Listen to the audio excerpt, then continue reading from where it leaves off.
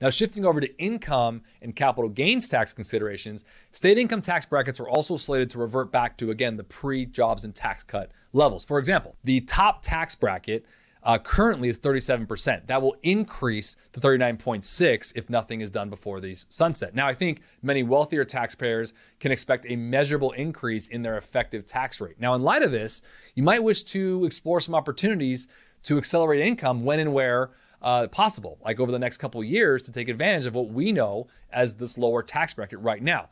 These might include converting traditional IRAs to Roth IRAs, something I talk about often, or maybe harvesting capital gains, realizing some of those gains while you have a lower tax bracket. Think of the old saying, right? A bird in the hand is worth more than two in the bush. Now, I think more importantly than anything, when you talk about something like a provision like this, expiring or anything like that, is always, on the Make Your Money Matter show we talk about, I relate it back to planning, because having an effective and cohesive plan in place